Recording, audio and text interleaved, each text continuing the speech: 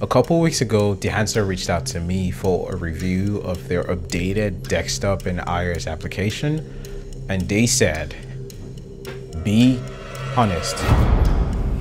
So I was. I promised to tell the truth and nothing but the truth. There's no authentic film look. Let me tell you why.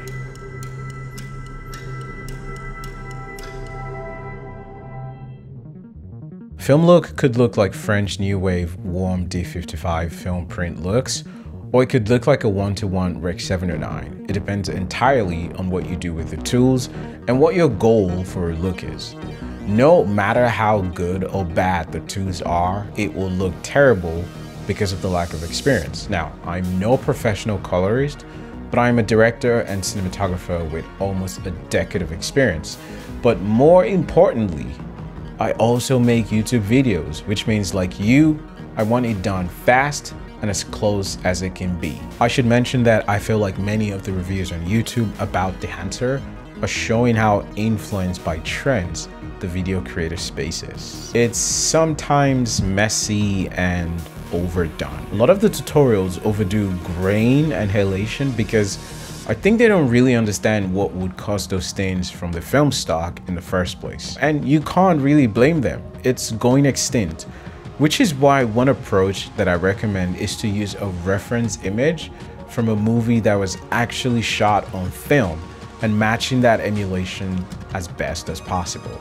I personally use Shot on What and Shot Deck for these references. But this overdoing problem is partially the fault of the people at Dehancer.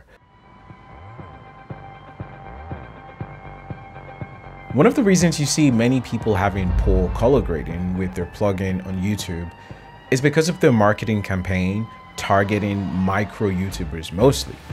On a sample of very small YouTubers, there's a higher chance of having people that are not necessarily specialists at color management, yet still have a viewer base that could meet the program.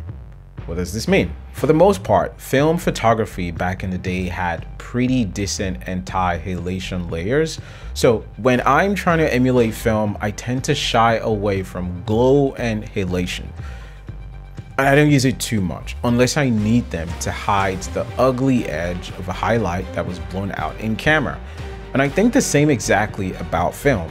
The non-linear behavior when film is exposed to a source that would blow out if shot on digital camera is very noticeable. For me, the main thing I want in film emulation is a good contrast curve and saturation that's denser in the lowlights than highlights. To me, this is the essence of film in the first place.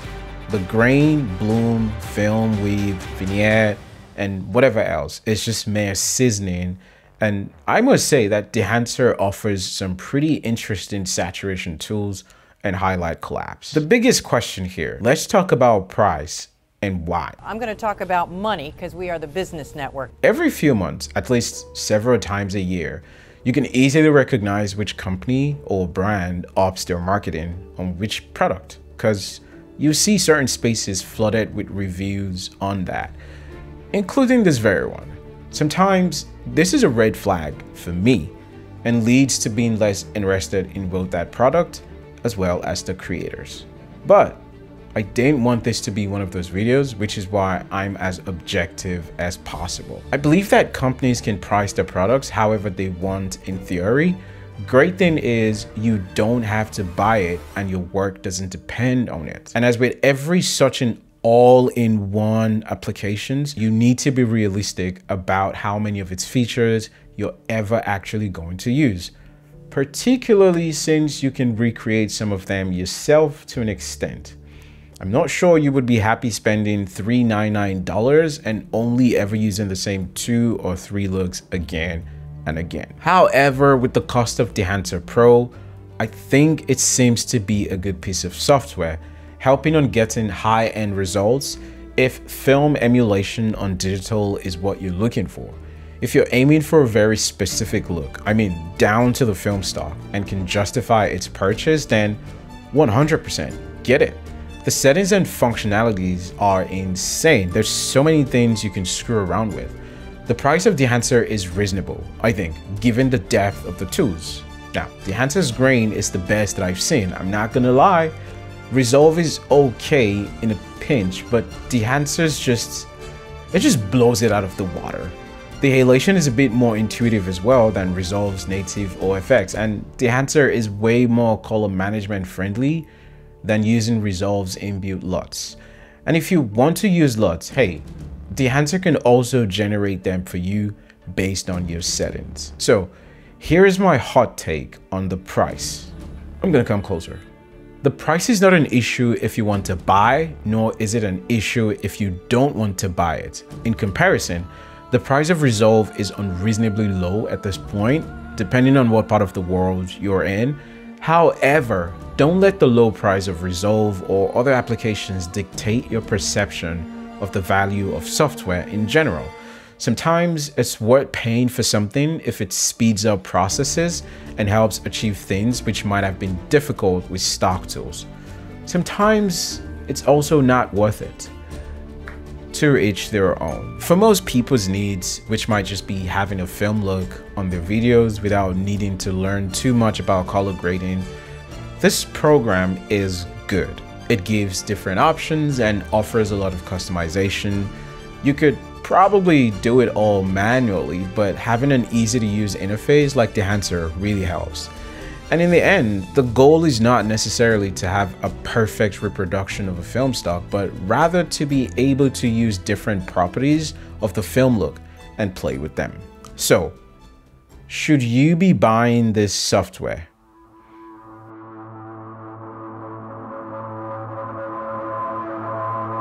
There are a couple things that I want to say. First, subjectivity. It's important to remember that art and its appreciation are subjective. Some creators might feel that the exaggerated effect brings out a certain aesthetic that they're going for. They might not be aiming for strict film accuracy, but rather a film-inspired look. This isn't a defense for inaccuracy, but it's a perspective to consider. So, what perspective are you considering? Second, tools versus craftsmanship. Just like having a fancy pen doesn't make one a great writer, having a tool like Dehancer Pro doesn't instantly grant someone the nuanced understanding of film stocks. The tool is capable, but it's the user's responsibility to employ it correctly. 3. Trends. Remember when teal and orange became the go-to look for everything? Trends influence content creation. The Instagrammy look I pointed out is a result of some popular creators doing it and others following suit. So if trend is what you would like to hop on, please. 4. Research and experience. True film emulation demands an understanding of how different film stocks behave under various conditions. Now, not every content creator has had the privilege of working with actual film, so they base their emulation on secondary references, which might not always be accurate. Once again, this is why I recommend checking Shot on What for accurate references, and Shot Deck as well. 5. YouTube recommendations. Now, as for finding accurate tutorials, it might help to look for creators who have a background in traditional film photography or cinematography. They're likely to have a more authentic approach to film emulation. Also, maybe joining dedicated filmmaking and color grading communities could lead you to some hidden gems in terms of tutorials and advice. And lastly, do it yourself. Given your passion and clear understanding of the film aesthetic that you love, why not dabble into creating your own film emulation presets, you know? Like, point here being, if you're just looking for something fast, get this software. It does that. But if you're looking for something that will more accurately emulate film to the T, I don't know. You probably should be looking into shooting on film in that case. Anyways, if you're still here, I hope this has helped in making your choice now. In case you'd like to purchase Dehancer, you can use my code TimmyTireIsMe at checkout for a 10% discount. In the next video, I'm going to be showing you how I emulate film stocks for commercials in my films. from scratch to finish. I mean, every single step. Subscribe if you'd like to see that, and give this video a thumbs up so that other people can find this useful. If you have any comments or you'd like to just argue with me, please drop them below or find me on Twitter @TemiTayo is me. My work here is done. I've saved the world.